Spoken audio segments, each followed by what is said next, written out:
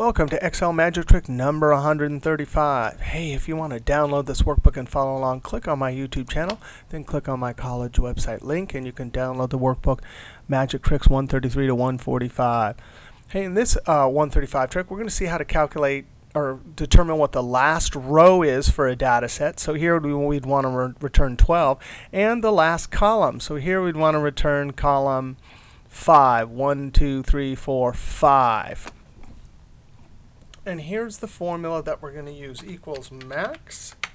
And we're going to use the row function. Now I'm going to start off by just highlighting all the possible data. Let's say we could have A to E, and this is a .xls, so there's 65,536 rows, right?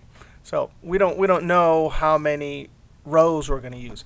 Now if you knew how many the maximum was, for instance, you knew you were never going to go past here, but that was going to change from time to time, you could just highlight that.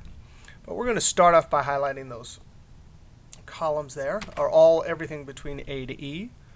And I'm going to close parentheses and multiply, because we need to multiply these rows times the not blank.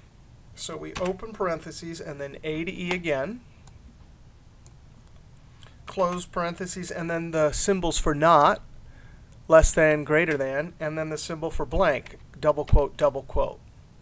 So now notice what's going to happen here. It's going to have all the rows, every single one of them, all 65. So it'll have the numbers 1, 2, 3, 4, 5, all the way up to 65,000. And it's going to multiply it times all of the cells that are not blank by it, and that'll be trues and falses. So it'll tell us all of the rows. For instance, in the array, it'll be 1, 3, 5, 8, 12. But since we have the max here, it will take the max of that. Now I'm going to have to hold Control and Shift and then tap Enter, because this is an array formula. And sure enough, that didn't work. What did we do wrong here? Did we forget a parentheses? Yes, we have the parentheses in the wrong place. So it needs to say all of those not blank.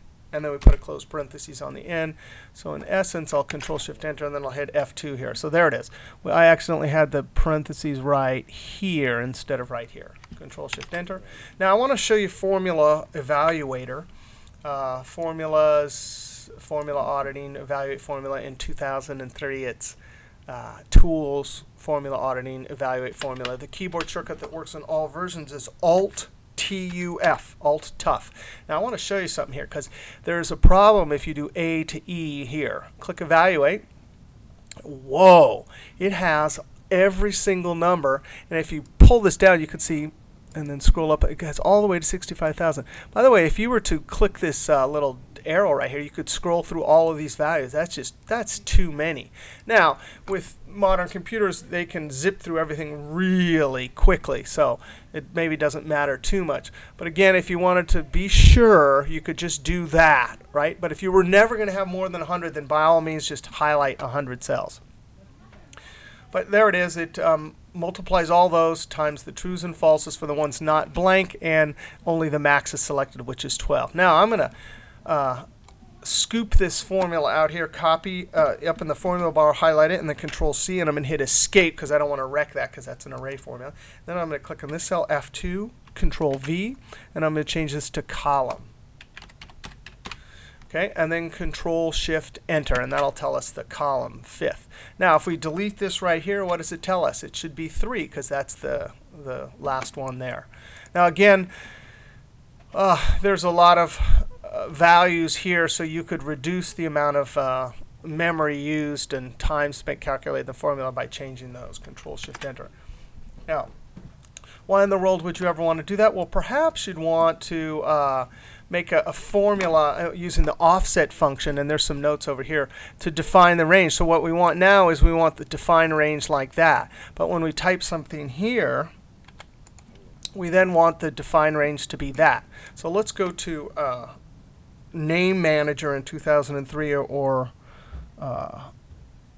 I'm sorry, Name Manager in 2007, or Define Names in 2003. We're going to use the keyboard shortcut Control F3. This says Name Manager set in 2007. In 2003, it says Define Names. And we want a new one. And we're going to call this range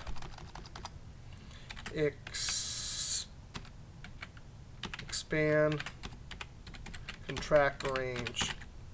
Then I'm going to come down here, pull this little edge here so we can see this formula a little bit better. Equals offset, open parentheses. And where are we going to start? We're always going to start in A1.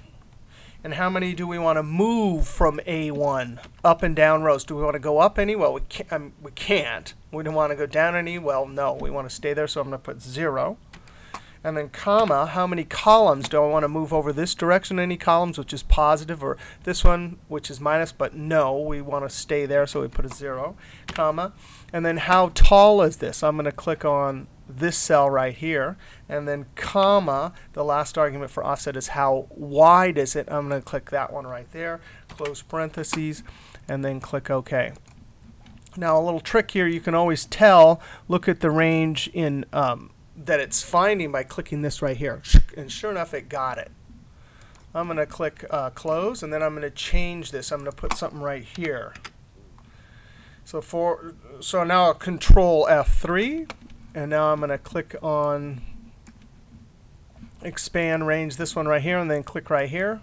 Sure enough, that works. So that's how to find the last row, last column, and that's a trick I got from the Excel Hacks book. All right, we'll see you next trick.